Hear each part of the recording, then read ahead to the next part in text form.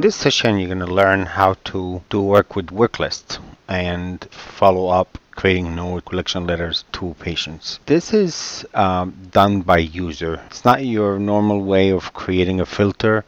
This is, you need to go to customize desktop because usually that user wants to do this all the time. And when you turn collection list on, I'm going to hit save. So from now on, when you are working with patients, you're going to see this work list at the bottom of your screen. So this is everybody that you need to follow up on. So how did these items made it to this list is by going into AR and going under the collection administration admin. So you get to create your own rules. So the configuration is, this is done automatically. So by somebody meets that criteria, it just goes dump it into that list. Account that's no longer met this criteria can be removed. The flag will be removed. So if somebody paid their balance, that flag will be removed automatically. An account might be snoozed for a maximum of 6 times. So you can put restriction how many times your agent, internal agent, will be able to snooze on a particular account. When a maximum snooze period have been met, send a message to who? You can send a message to supervisor or manager. And this is the supervisor or the manager that's in charge of this operation. Qualification, who qualify for this? So anybody that owes a balance of X dollar amount, it's a patient balance. And you can have, of course, different ones. So this could be account balance or this could be a patient balance. Aging, it's older than 30 days aging. Exclude flags. So let's say I have a flag for people on collection. If there's a flag there, I can exclude the people with the collection flag. Or maybe I have a VIP flag or family member flag. Maybe I don't want to do this to family member flag, so I can have an exclusion of a particular flag here for people that this rule doesn't apply to them. Exclude statement type. Program with a statement type will be excluded from this. Minimum number of statement against any qualified balance is 1.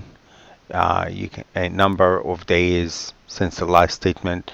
So if I send a statement today, if the balance changes tomorrow, do I want to send another statement or I want to wait at least 10 days? So this is the number of days you want to wait. Exclude accounts where the sum of patient payment past the last 30 days is greater or equal to 10% of the patient balance. So you get to control this logic here. Exclude time of service payment. And you have other filters here. So I'm going to leave the rest for you to go through and experiment with. But now I'm going to go the work list. So this is the different work list that I can do. So I can pick a rule here and you can give it a name and you can just go ahead and execute that. Because I have this, so when I go to my desktop, all of this are selected here, or all of this are flagged here, and they shows up on my list. But let's say I want to sort by patient balance. So I want to look at the patient that has the highest dollar amount. So by clicking on this, it sorts by the highest dollar amount. Or maybe I wanted to go by the account balance.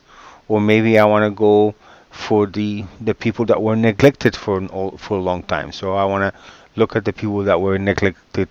So let me go back and sort by maybe patient balance. And by sorting by patient balance, we're in descending order. So maybe I want to work on from this patient all the way to the patients with $129. Okay, so what I did is I hit my shift button and I selected all of them. And I wanted to work on all of this patient at one shot. And then I'm going to show you how to do one by one. I have a pre-programmed execute action. So let's say my execute action here is, let's say I want to send them a letter. I want to do a final notice. And the next action, maybe I wanted to do make a patient make a call. And the letter that I want to send, I can have all my different letters here. Maybe delinquent. So you get to design all these letters for you. So let's say I'm going to just pick this collection letter 1.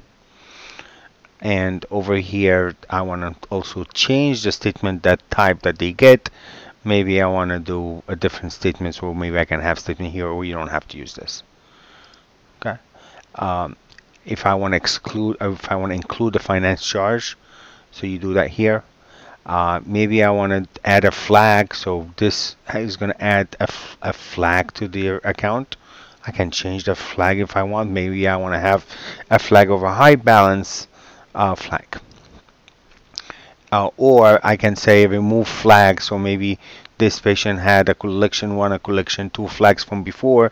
So by me adding collection 3, I want to remove collection 1 and 2. You get the idea. Okay, so in the note, whatever note I type here, this is going to affect all of these patients here. So if I continue here and keep typing, so I'm going to say, so I'm going to type my message here that sending letter on, and I will call the patient next. That message is going to show in the patient history. It's going to show in my collection history. It works really nice. Now what I can do is I can create what's the next action, and I can choose the type of statement. And that note is going to follow me in so many different places. So now, based on the action I picked, one of the action was that I want to create a letter. I picked what type of letter, so this is the letter, and I have 15 patients that get in the same letter. Those are the selection I picked. So that letter is going to be printed. So what I'm going to do now, I can go through the different names and the name, see how it changes here. I can print it to my printer, or I can export it into, I'm going to do it to PDF now. So I'm going to save it to a PDF file. I'm going to put it on my desktop, and I just call it collection letter and hit save, and that I can deal with that in a different, outside of Greenway. Now going back to my work list, I'm going to open the Karen record. I get to go to the ledger of Karen, and I get to see the history. What is so nice here that I'm able to filter for a note. So this is by turning off charges and getting the notes on and hit search. I'm able to see any notes related to this patient. So this is collection notes and all the other notes that I got from everywhere inside PrimeSuite. So this is the master list of all the notes, which is PrimeSuite does it very elegantly. The other way is I can go to collection, and this is all the notes regarding collection. So this is all my collection notes regarding Karen.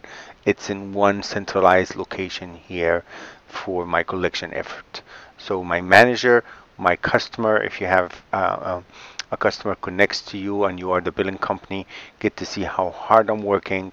My manager get to know what I'm doing. I can add additional type of note here, and that will also stay in the patient record. So I showed you how to do follow up on a bulk of patients. Now I'm going to show you how to do one by one.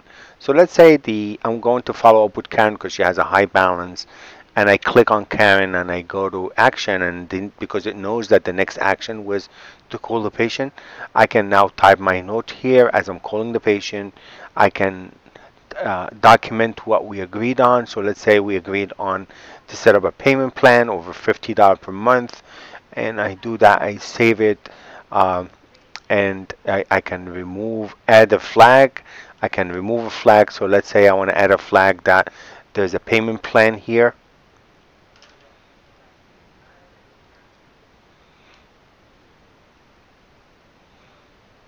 So I put the payment plan, and maybe I want to remove the flag that we added collection letter 3. Remember doing that? And that's how I'm going to handle it. I hit save, and now this I documented that just one by one, and I did an action just for this patient Karen, and I can go back to the collection effort, hit search, and see all my notes here, or I can go to my collection tab and I see what I've done with Karen as far as collection.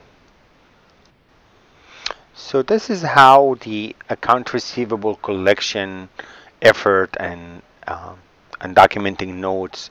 It works really elegant in PrimeSuite Greenway.